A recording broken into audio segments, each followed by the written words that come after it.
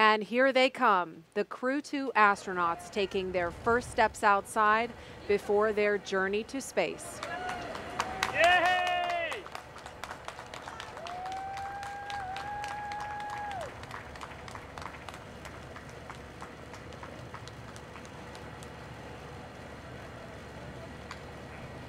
I love this moment. They're now going to have the opportunity to wave goodbye from a safe distance. The distance is normal protocol for spaceflight.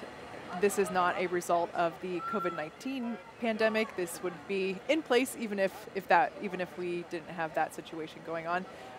But I love this moment. It's a wonderful opportunity to see the astronauts get some final farewells from their friends and family members.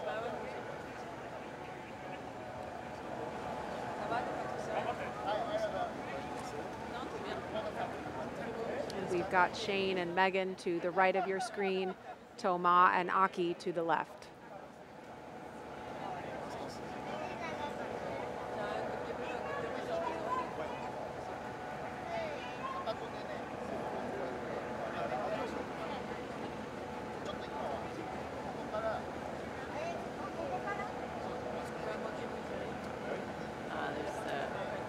There's Shane's wife.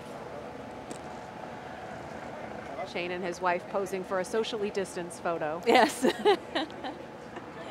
it looks like Bob Behnken is there in a blue polo with the son of he and Megan MacArthur.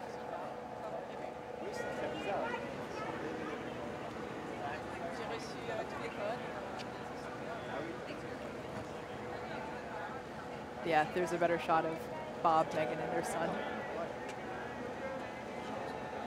What an experience as their son to do this twice. Get to see dad and mom go to space. He's going to think this is normal the way every all kids experience. And you can see on the license plate of that Tesla, recycle. You can't see it from this shot, but the other two Teslas in this convoy have reduce and reuse. Oh, wow. Mm-hmm. So the first one is pretty cool. reduce, the second one is reuse, and this one is recycle. Very shortly, we'll be hearing the communications checks. Some of the other milestones that'll happen very quickly as well will be the seat rotation. It'll be from this position that allows the suit technicians to access each of the astronauts and help them get buckled, strapped in, and the umbilicals checked out. And then, of course, there'll be the suit leak check. And we got a cool view looking from outside of the Dragon capsule in through the hatchway. And some fist bumps there from the suit techs to the astronauts. Here, Side hatch is closed and starting leak checks on schedule.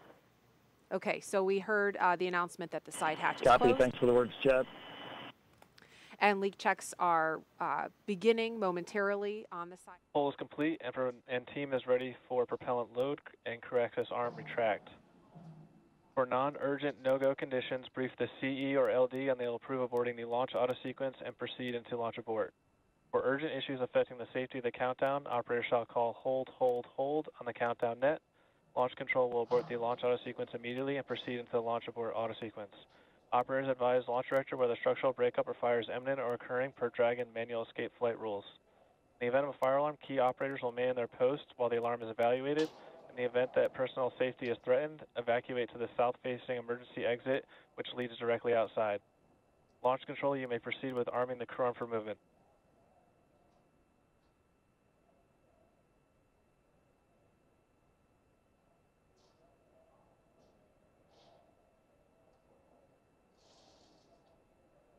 Crew access arm retraction started.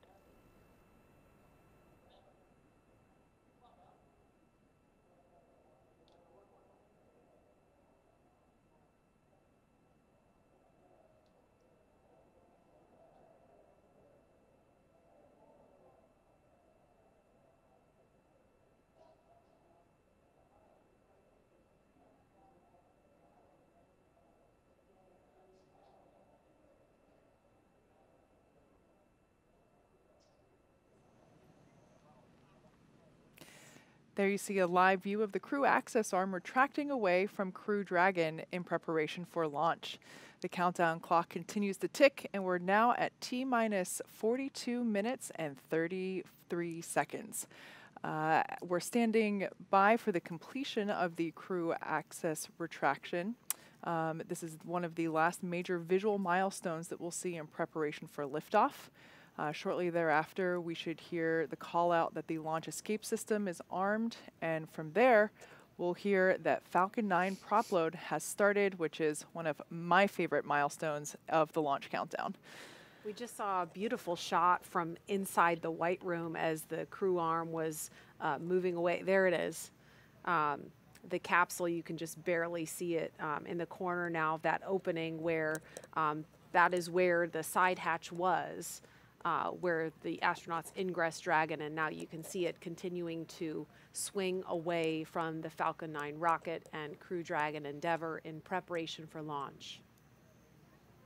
That is a really cool angle.